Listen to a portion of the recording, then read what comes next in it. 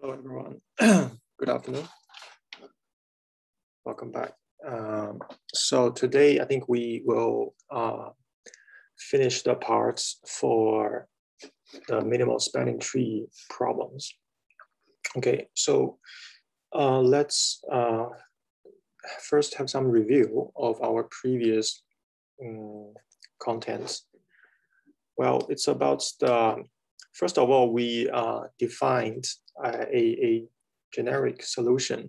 We first define what a minimal spanning tree is, right?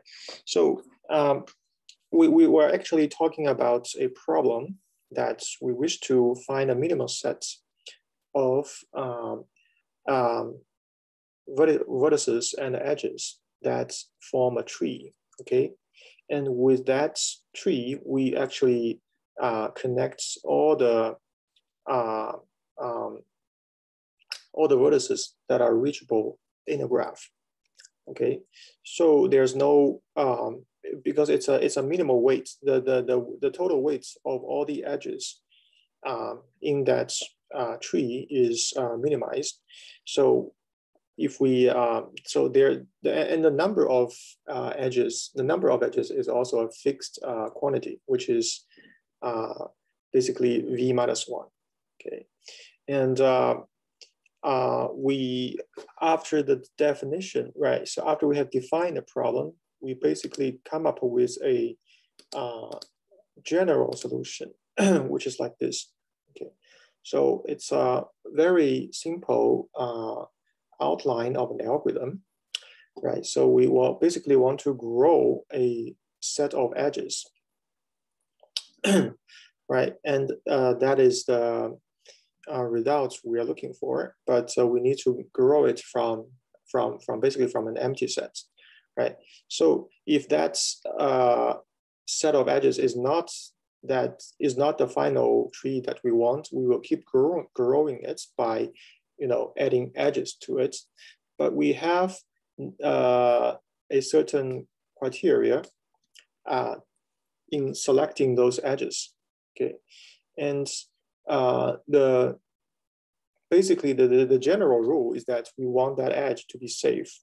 Okay, so, and we come up with several operational definitions for what is a safe, right? But in order to define the concept of safe, we need to first define the cut, which is basically the partitioning of all the vertices, right? And we want to focus on all the edges that cross the cuts, while also respect the current set of A. Okay, so among these edges that cross the cut, we will select the one that has the have the lightest weight or the smallest weight, which makes it a so-called light edge. Okay, so we have proven that as long as we select the light edge, okay, along all the edges crossing the cuts, we are able to grow a minimal spanning tree. Okay, if we follow this general algorithm. Okay, but since this is just a general solution, we will need to implement it with some specific logics, specific data structures. So we last time we introduced the first one, which is the Kruskal algorithm. So in this algorithm, the final set of edges, this final set A that we are growing, is basically a forest that consists of multiple disjoint sets. Okay, and each disjoint sets, you can think of it as a tree or just a set of vertices, right? But we will use the data structure disjoint sets, which makes the algorithm looks like this. Okay, so, and if we have already actually compared it with the connected component algorithm here that are applied to a graph, right? But since these connected components algorithm on the right, if we look at the difference between these two algorithms, we'll actually see that they are pretty similar, right? And they all start with initialization, an initialization that makes all the vertices to be individual, sets, right? And the next bulk of code, the second for loop, actually go through all the edges in the graph, and it will try to connect. It will examine the two ends of the edge, and if they don't belong to the same set, then the algorithm will apply a union operation to merge or to combine the two sets. And the only difference here is that the cross-code algorithm needs to consider the weights, right? That's where the algorithm, that's actually the nature of the algorithm. It needs to take into consideration of the weights, and it tries to minimize the total weights of the final tree. So that's why there's a weight as inputs. And more importantly here, it says the additional line of code is here. It will need to sort all the edges into non-decreasing order. Okay. So remember, we need to find the safe edge in each time of the iteration here. And how do we make sure that the edge that we select, that we examine at the current point, is the minimum, is the safe edge? So this line of code, this line 4, actually guarantees this, because we already sort all the edges in a non-decreasing order, so that we start out with the light edge. Okay. So and that's basically how the cross-code algorithm works. And we also have gone through the time efficiency for the MST cross-code algorithm, right? So by looking at the basic operations, the basic set operations, right? We have make sets here, a find set here, right, and a union set here. Okay, so the algorithm depends on how the implementation of the disjoint sets, how efficient are these in the implementation. So generally speaking, we can give this rough estimation, which is E times logarithm of V. Okay, so which makes it a pretty good algorithm, right? We just it's kind of a sorting algorithm, right? But it's some additional operations after all the edges have been sorted, right? Okay, so that is the first algorithm, and in the next couple of minutes, we're gonna go through the second type of implementation for the same problem, for the same minimal spanning tree problem, right? But it's now this time we will use a different implementation. So we can compare it, we can actually compare the two algorithms. We can find that these two algorithms actually define the so-called safe edge, right? Define the safe edge in a different way. Right? And also the tree being grown during the process is also in a different data structure. Okay, so let's let me pause the recording for now. Resume. All right. So Prim's algorithm, and it's just another special case of the generic MST algorithm, right? But this time, the difference is that we are now storing all the edges being selected, all the edges being grown, right, in a single tree, but not in a forest. Okay, so open the chats. Okay, so we will grow the tree from the roots vertex, and these roots can be an arbitrary roots. Yeah, so because you know, the problem, the MST problem wants to connect all the vertices in the tree. So it doesn't really matter which one you start, right? If we assume that all the vertices are reachable from each other, so we can start from anywhere basically. But from that vertex, we can always find a tree that span across the graph. Okay, so these roots can actually be an arbitrary roots. Okay, we will start from that roots and grow the tree until the tree has span across all the vertices. So now it comes the key technique we will use. We will store all the vertices that are not currently in the tree in a minimal priority queue. Okay, so the tree at the beginning only have one root node, one root vertex, right? And all the other vertices that is outside the tree are stored in a minimal priority queue. Okay, so we have actually reviewed the minimal priority queue in the data structure chapter, right? So this queue data structure is similar to it's based on the basic two-ended queue, right? But now we will associate each element. So each element in the minimal priority queue is associated with a key score, okay? And the one that has the minimal score, the minimum key, will have the highest priority, right? That one will be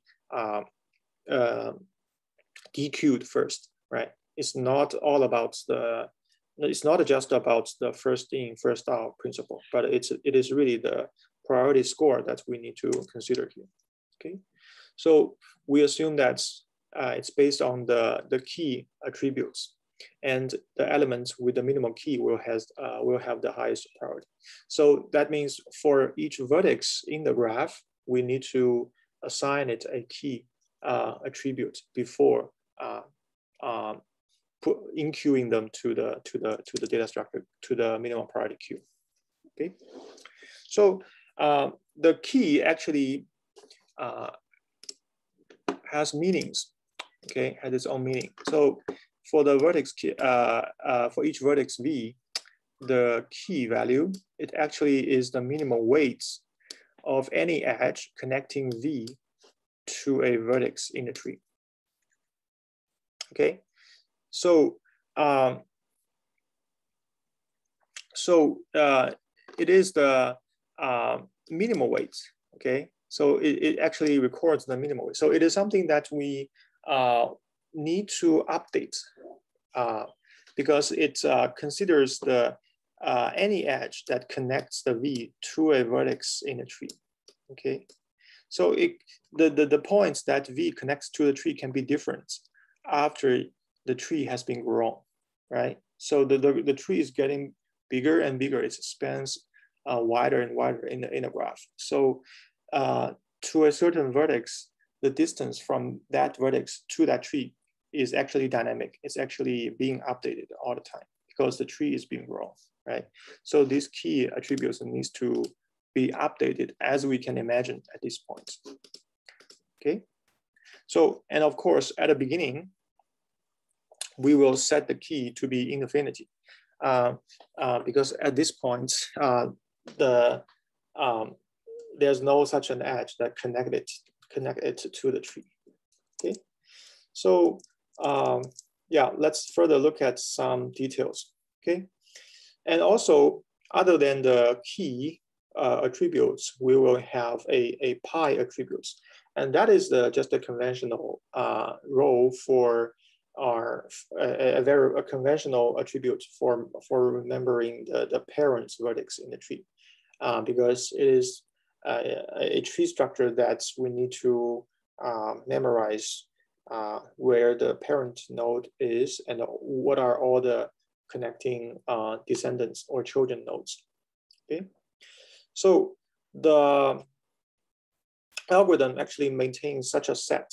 Okay, it's a set of edges from V to the parents of it. Okay, we can describe each edge in this set like this, from the current vertex to its parents. Okay, and this current vertex actually belongs to the difference between the so it's actually the total vertex subtract the roots and subtracting the minimum priority queue. Okay, so it is that all the edges that are not in the queue, that are not in the queue, right? Because at the beginning, all the vertices have been put into the queue. So we need to gradually pop vertices out and try to extract the edges that belongs to these sets. Okay, so let's look at the next property. So when the algorithm terminates, the queue is empty. So the minimum spanning tree is just can be represented by this way, right? We exclude the root vertex because the parents of the root will point to nowhere, right? So that's just a way to make this definition a valid mathematical form. All right. So let's directly look at the procedure. Okay. So it's defined by this MSD Prim procedure. A little bit different from the Kraskos algorithm is that we need a third argument, which is the root, right? But we know that it is actually can be an arbitrary vertex, right? So it really doesn't matter that which vertex we choose. Okay, and if we look at the first parts, it's basically these parts, right? Before the while loop, it is a for loop followed by some initialization code. So you can think of it as just a typical initialization, right? Because at the beginning, the tree is empty, and we just need to initialize the key values for all the vertices to infinity, right? And then all the parents attributes also to non-vector, to a non-variable, because there's no information at all at the beginning. And except for the root key, except for the points, the vertex that we want to start with grow in the tree. So that's why in line 4, there is a assignment of 0 to the key of the roots. Okay. And more importantly is line 5, okay? So we need to initialize our minimal priority queue by basically copying all the vertices in the graph to that queue, okay? So now we are ready to start growing the tree, right? So all these blue parts, circled parts are just for initialization, right? So this is a typical, very typical operation. And then for all the vertices in the minimal priority queue, we will have that if its parents vertex is not none, then we will have its key values to be like to be a finite number, not infinity. Okay, so we will see this more clearly in a concrete example, because at the beginning, all the vertices start out with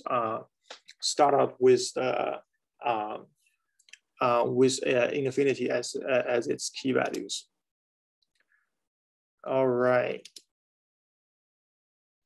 and the meaning of this key, as we said before, it is actually the weight of a light edge. Okay, but that weight is a dynamic one. It needs to be updated after each iteration because the tree has been grown, and the relative distance from the remaining vertices to the tree is actually needs also actually needs to be updated. Okay. So the step of identifying the safe edge is actually conducted here with this line 7, okay? Because the minimal priority queue, it is something that we know that it maintains basically all the vertices in such an order that the elements with the minimal key values will be extracted first, will be DQ'd first, okay? So the relative orders are maintained. So that's why we can easily extract the main, extract the elements that has the smallest key value. And because we know that the key value actually, it's actually the weight of a light edge, okay? So we can find the light edge by basically extracting the elements with the minimal key values, okay? And this light edge, it actually connects the two parts of the resulting from the cut, okay? And in one partition, it is the minimal priority queue, and the remaining part is the one that outside the minimal priority queue, okay? So after that vertex is removed, right, we will need to add it to the other partition, right, which is the difference V minus Q, right? And how do we do that? We simply need to adding this. So we simply need to adding this edge to the set A, okay? But this, basically speaking, this set of A is nothing concrete in this algorithm. So it is just a conceptual, it's just exists in our concepts, okay? It is not some data structure that we defined in the code, but rather we actually define the queue that is something concrete, and everything else outside the queue, actually they form the so-called conceptual variable A. Okay, so I think this is also a huge difference between the Prim's algorithm with the Kraskos and with the Kraskos algorithm. All right. So the next key step is from line 8 to 11. So because it's easy to extract elements, from the minimal priority queue, but that will come with some outcome that we need to take care of, because first of all, there are some elements gone, right? And we need to, and that means the edges from that element, which is just extracted, if we look at the edge from that vertex to its parents, that edge is actually the new edge that's formed that's added to the tree. Okay, so which means the tree has been grown with one more edge. So we need to update the keys for all the vertices that is adjacent to the vertex U, right? Because now U is a different one. U is outside the Q, right? So we need to consider all the vertices that have been used to connect to U, right? We need to update their key values because the tree is increased, and the distance from all the vertices to that tree is also updated. Okay, so we will need to use this line of code to examine all the adjacent vertices of U, right? And we basically examine if that vertex is already in the queue, and if that weight of the edge, so if the weight of the edge from U to V is smaller than the key, right? Which means that edge needs to be updated, right? We will need to reset the parent of V to U, okay? And then also reset the key values to a smaller number, okay? So this would only happen when the weight from U to V is smaller than its old key values, okay? Which means we find a shorter edge. We find a even lighter light edge for V, okay? So the previous weight, the previous key value is no longer valid, okay? So that is so much for the Prim's algorithm, and let's start with an example of it. Okay, right. Let's look at this one. We have letters in the vertex, and the numbers actually indicate the weights. Okay, let's assume that we run the Prim's algorithm starting from this vertex A, okay? And all the other parameters are passed in, right? So we will skip how the initialization code is run, right? We will basically know that all the vertices are now in the minimum priority queue, right? Because of this line of code. So we maintain that all the vertices that are outside the tree are actually currently in the minimum priority queue, right? And A is the root, so we have it in bold, right? And the specialty with A is that it is the only element in the queue that has a 0 key. And for all the other keys, all the other vertices, the keys will be infinity. So that also determines that A will be the one being dequeued because it has the highest priority, okay? So that's our queue, how our queue looks like. We have this table representing the queue. We have the elements, the vertices in the first row, and the key values as the second row, okay? All right, so next we're gonna go through some iterations of the remaining algorithms, okay? So let's assume that, so let's paint all the vertices that have been popped out, that have been dequeued from the minimum priority queue into a different color, into a black color, okay? So now A is dequeued, so it is now in black. And what we need to do, according to the algorithm, is to go through all the adjacent vertices for A, which in this case include B and H, right? B and H. So, and what we're gonna do in each iteration for that, in that for loop, is that we will first examine whether the vertex is in Q, right?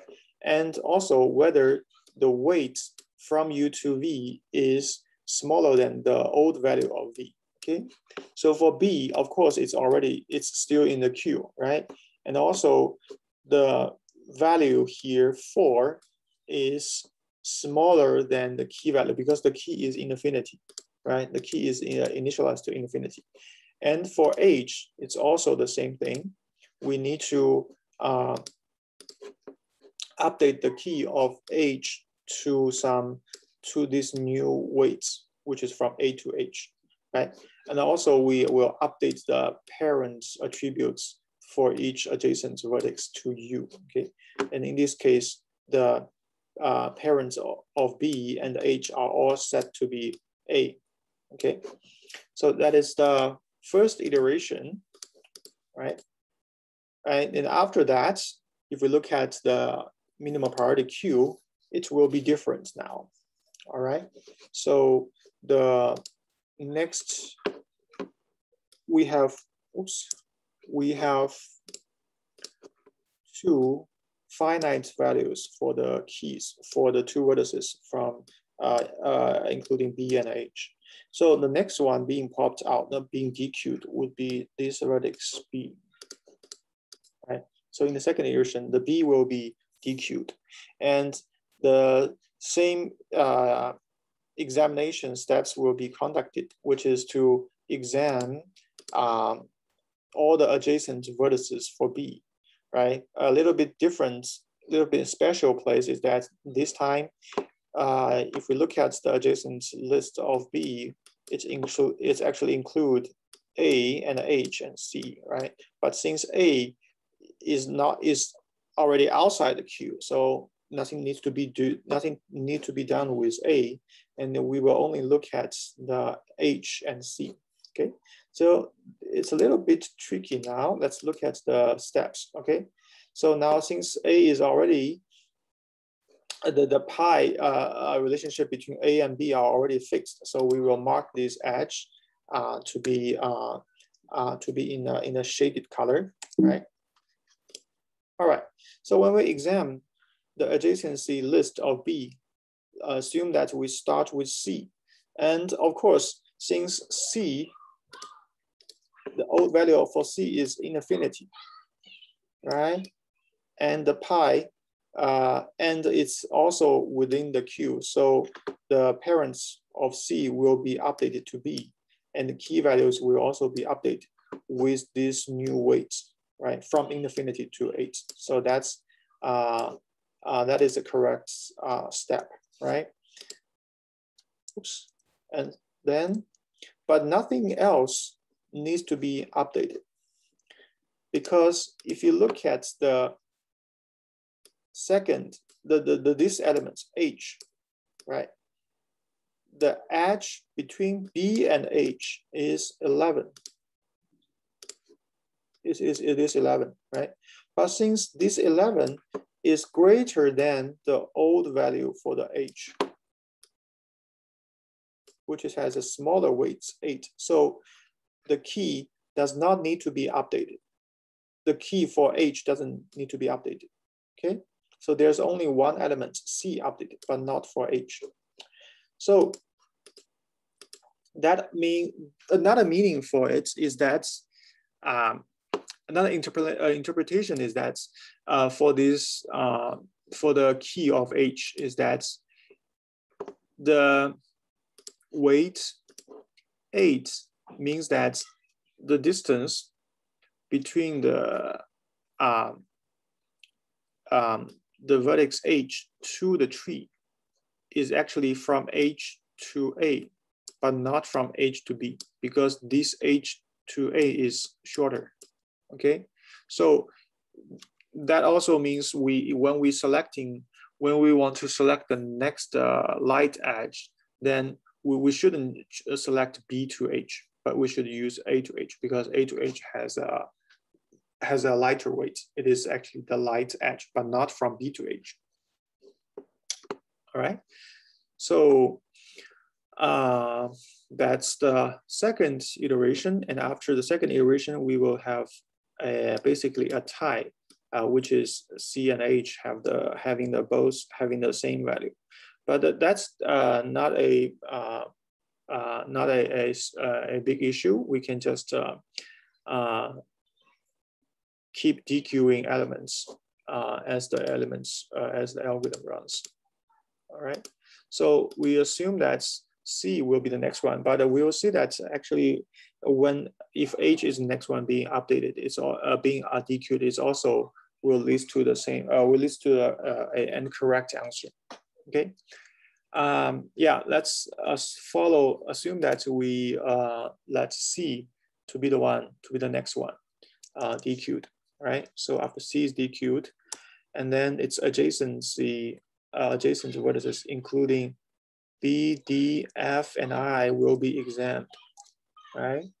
And in this case, we actually update a lot of, actually updated 3 elements because first we need to cross out the B, right? It doesn't need to be updated because it is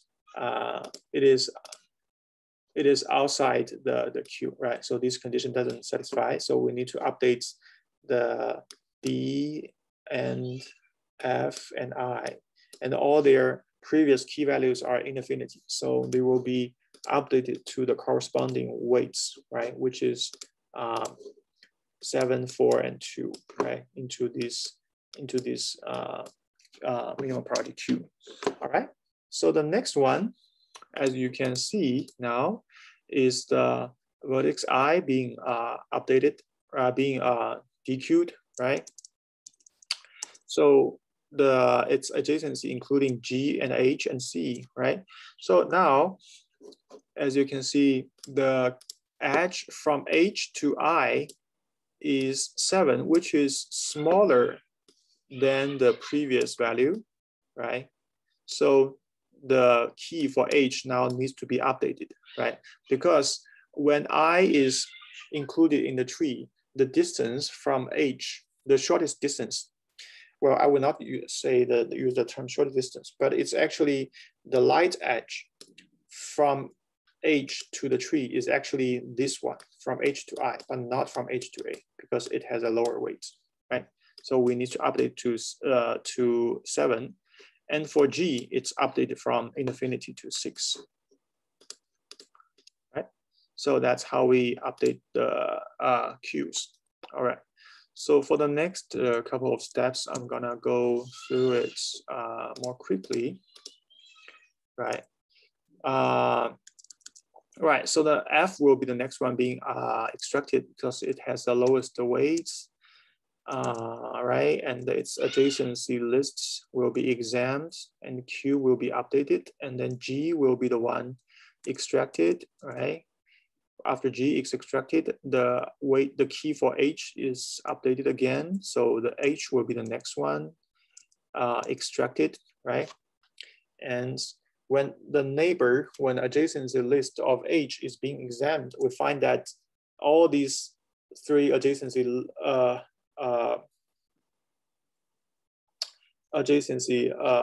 vertices are already outside the queue. So actually, it needs to include the A, right? Right. We have A, I, and G, and B, right? So it's actually a lot of other vertices here, right? So the DE is the only vertices left, right? And the D will be got out first, and the E will be the last one being extracted. All right. So at this step, we are done with the minimal, with the Prim's algorithm, right? All the vertices in that minimal priority queue have been extracted. And if we, because we start with A, so let's use A as the roots of the tree, and we lift up all the vertices. It will be a tree like this. And all the relationships, all the shaded edges are actually indicated by the pi attributes for within each vertex, right? So that's all we can get from running this algorithm. All right.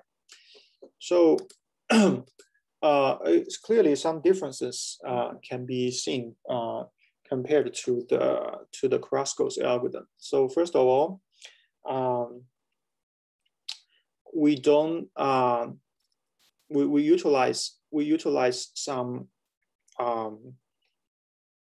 data structure, minimal priority queue, to maintain to help us quickly find the minimal edge, right? To quickly find the light edge, right? We want to find the edge that has the lowest weights connecting to the current trees, right? Which means we don't need to sort all the edges, right? And we didn't use a disjoint set, right? Because now the tree that we are growing is not from a collection of is not a collection of trees. It's not a forest, but rather it's starts from a root, and we gradually add edges to that root, connect vertices to that root vertex. I think that is the main difference from the Prim's algorithm to the Kraskell's one. All right. Okay, so next, when we analyze the running time for Prim's algorithm, we know that it's basically the minimal priority queue that we need to pay more, need to analyze more carefully about, right? We know the minimal priority queue can be implemented with a minimal heap, right? So it's like it's a heap structure, and the root node has the smallest key value, right? But after that root is popped out, we need to run some maintaining procedure like minimal heapify, something like that, right? So and for if we implement a queue with a minimal heap, then we can estimate the running time for the extract minimal operation. Basically, it takes the logarithm of v times, right? And now, since there's v iterations in a while loop, because we need to go through all the vertices once, okay? So the total time for the calls of extract minimal operation at line 7, these operation alone will take almost v times logarithm of v, okay? And the next tricky part is the for loop within the while loop, okay? But actually that's something we have been gone through several times already, right? So it is that for each vertex being extracted, we need to examine the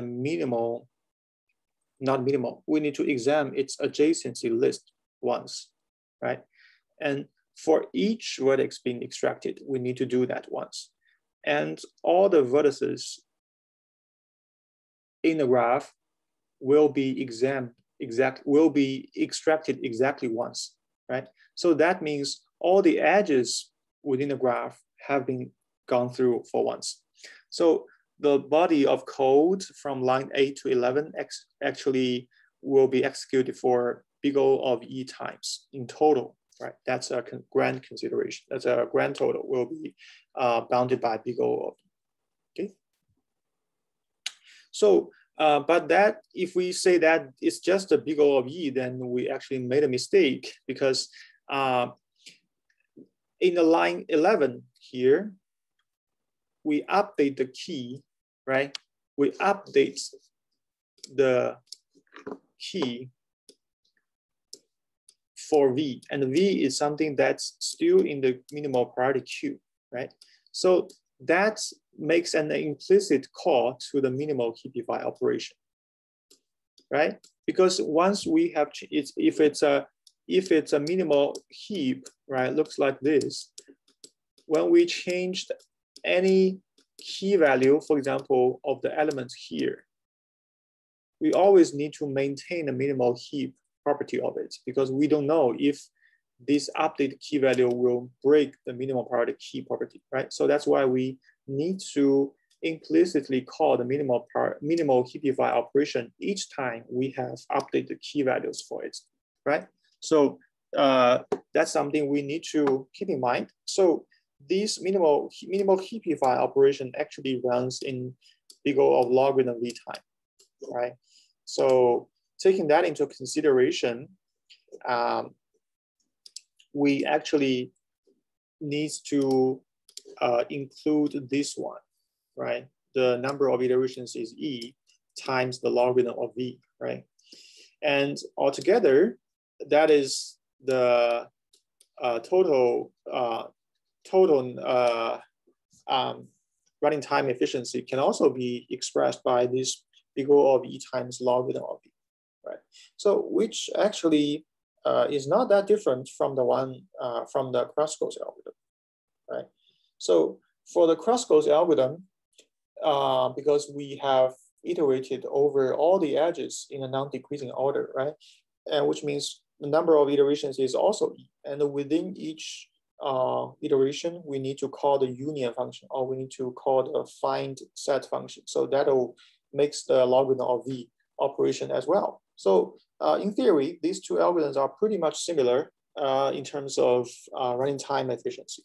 Okay, so but still we have some improvements, some space for improvements for this Prim's algorithm, because here our analysis assumes that we use the minimal heap data structure to implement the queue, and actually we can use a more advanced algorithm, which is not required to understand here, but it's a more efficient algorithm than minimal heap, which is called a Fibonacci heap, which runs faster in terms of heap maintaining operations. Okay, so that makes the Prim's algorithm sometimes a more favorable algorithm as compared to the Kraskos one. All right. So let's summarize by comparing the two algorithms here again. The two algorithms, Kraskos and Prim's, they use different rules to determine a safe edge, right? So remember, in the Kraskos algorithm, we basically sort all the edges in a non-decreasing order, so that we are starting out from the smallest one, right? And for the Prim's algorithm, we use the minimal priority queue to maintain the key values of all the vertices outside the tree, right? But each time after the key is updated, we need to maintain a minimal priority queue operation. So that are the difference in determining a safe edge for the two algorithms, okay? And the mechanisms of how tree is constructed, how the minimal spanning tree is constructed is also different. So in the Kraskos algorithm, we use disjoint sets to represent like the small set of vertices, which you can think of it as individual trees. So the set starts with a forest, and the smaller trees get merged, right, as the algorithm run, and there will be only one tree left after the algorithm is determinant. And the Prim's algorithm, in the Prim's algorithm, the tree starts out with just one root elements, and all the other safe edges are gradually added to the tree, and that is a different process as the Kraskos algorithm. All right. So as we said, the Prim algorithm can actually be faster if we implement the minimal priority queue in a more efficient way, right? Which makes it a little advantage over the Kraskos algorithm. All right, so that's so much for the algorithm for the minimal spanning tree problem. As the first parts of the advanced graph algorithms, I think you all have a pretty good experience with it now because we have some exposure to how the weights of the edges are actually considered and how the weights are utilized to determine to evaluate the results of the algorithm, right? Within the running steps within each running step of the algorithm, with the weights of the graph edges is a key factor now. So I think I'm gonna stop recording for now, but we can spend some time for the next chapter for the shortest path problem as well. All right, let me stop recording.